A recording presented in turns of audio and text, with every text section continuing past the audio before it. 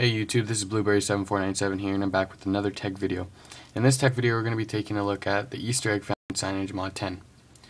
So when Android 4.1 was released, it was quickly known, it became widespread that they had a Easter egg found in the Android version setting down here in the About Phone screen. So if we went ahead and tapped that, really quickly you can see the jelly bean, and if you hold it you get all these little jelly beans that you can swipe across the screen.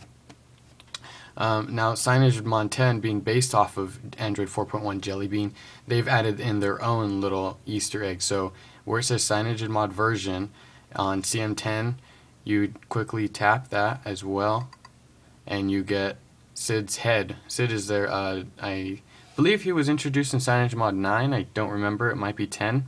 Go ahead and correct me if I'm wrong.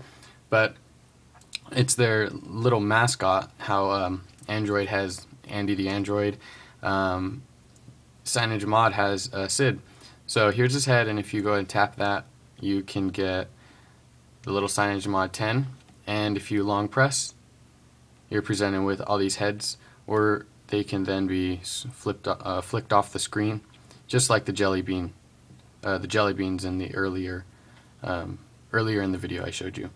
So that was just a quick look at the CyanogenMod10 jelly bean based Easter egg.